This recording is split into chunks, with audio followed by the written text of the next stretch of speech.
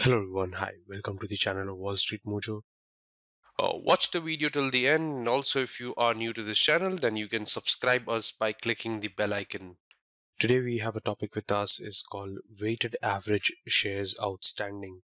Now, what exactly this topic is all about? What is weighted average shares outstanding? If we go and see, this is the complete detailed format here of basic and diluted shares, the EPS that is calculated by the company. See, there are two kind of EPS. One is called the basic EPS, another is called the diluted EPS. So in both this scenario, you need this thing called weighted average shares, right? The weighted average shares is basically if you have options, right issues, the equity shares, the preference shares, the debenture. So in all this scenario, if debentures are convertible, then that's also the part of the diluted issue. Then in all this particular scenarios, you will need the section that is called as weighted average shares. And we will try and analyze this topic in the much more detailed format. So let's begin. Now, first and the foremost is what is the weighted average shares outstanding, that is VASO.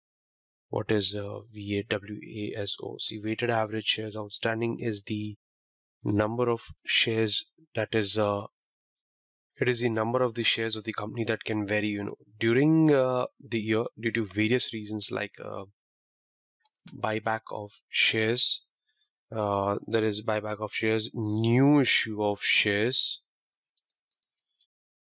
Okay, and the share dividend, the stock splits, the conversion of warrants. So while calculating the EPS, the company needs to find the weighted average number of shares outstanding. So there's the calculation or the weighted average shares outstanding. Shares incorporates all such scenarios of the changes in the weighted average number of shares to give a fair earnings per share value.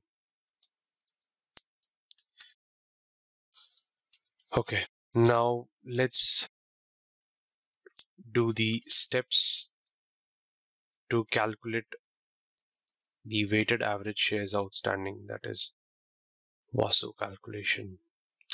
Now following are, there are going to be the three steps to calculate the weighted average shares outstanding. The first step is to find out the common shares count at the beginning of the year along with the 10 changes that you need to make in the common shares during the year.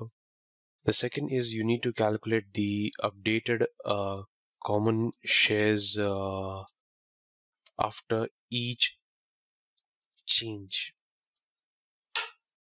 So that includes issuance of new shares, that is increase the common share count. Second is the repurchase of shares. Second is the repurchase of the shares that reduces the common share count. Okay, and the third is the weight. You need to weight the shares outstanding by the portion of the year that is between the change and the next change.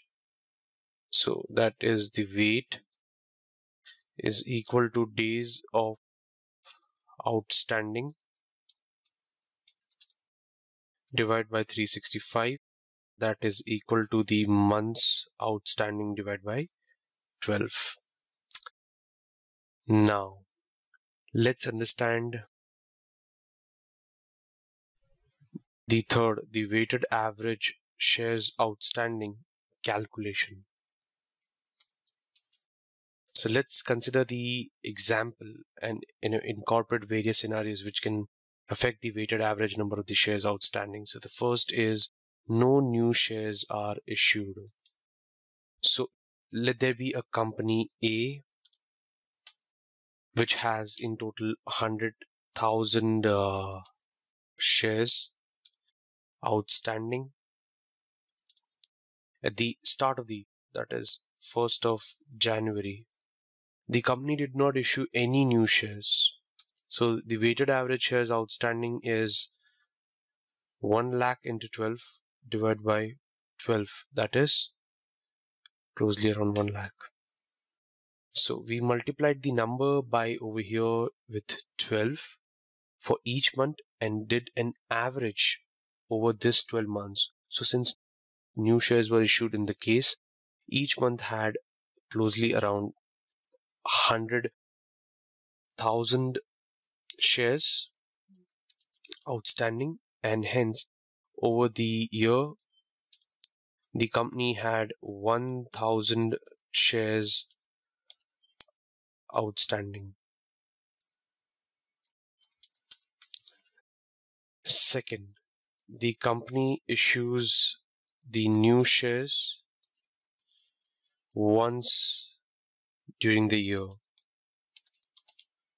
or during the period. So now company A issues over here, let's say 12,000 new shares, 12,000 new shares on 1st of April, and thus the company had 100,000 shares for the first 3 months, that is 112,000 shares for the rest of the 9 months. So thus the weighted average shares outstanding in this case is going to be open bracket is equal to 1 lakh into 3 plus, we open another bracket, that is 112,000 into 9, this close the bracket, divide by 12, so that is 3084, and this whole divide by 12 months, that gives us 25,700. No, there's something, so 408. Yeah, now divide this by 12, so you get 33. Okay, yeah, so we over here forgot to add one more zero. Yeah, so now it comes down 109,000. So over here the weighted average shares outstanding in this case of the company has 1,09,000 shares outstanding at the end of the year. So clearly we prorated the weighted average number of the shares according to their duration, or to put it in the simple way, the funds that is generated from issuing the new shares were available to the company for 9 months only, and hence the number was prorated. Okay, so this was the second thing. Now the company issues new shares in different format. The company can issue shares twice in a year, or the company has split the shares in the ratio of 1:2. So it can be anything, it can be any scenario. And then the company has done a share reverse in the ratio of 2:1. So this is also possible.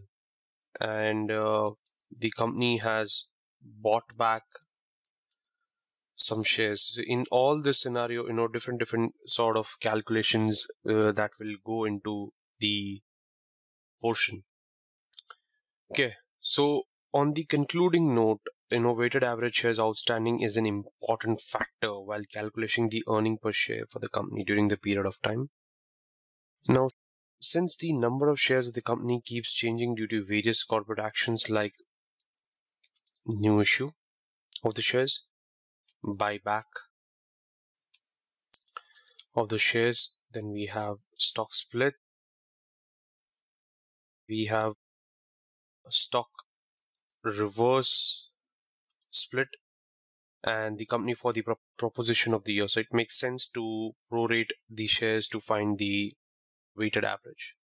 So that's it for this particular topic. If you have learned and enjoyed watching this video, please like and comment on this video and subscribe to our channel for the latest updates. Thank you, everyone.